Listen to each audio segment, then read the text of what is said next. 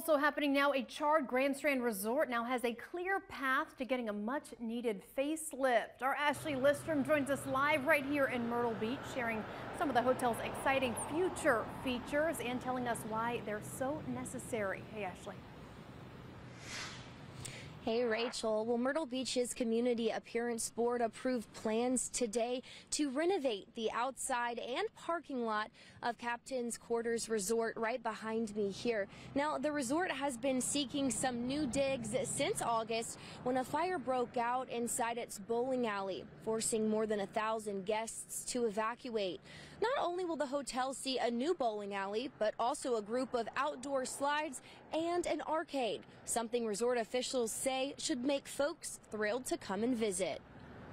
We're able to rebound, and we're going to be doing a facelift to the building, which we covered today, and moving forward, we're going to rebuild that into an exciting entertainment venue.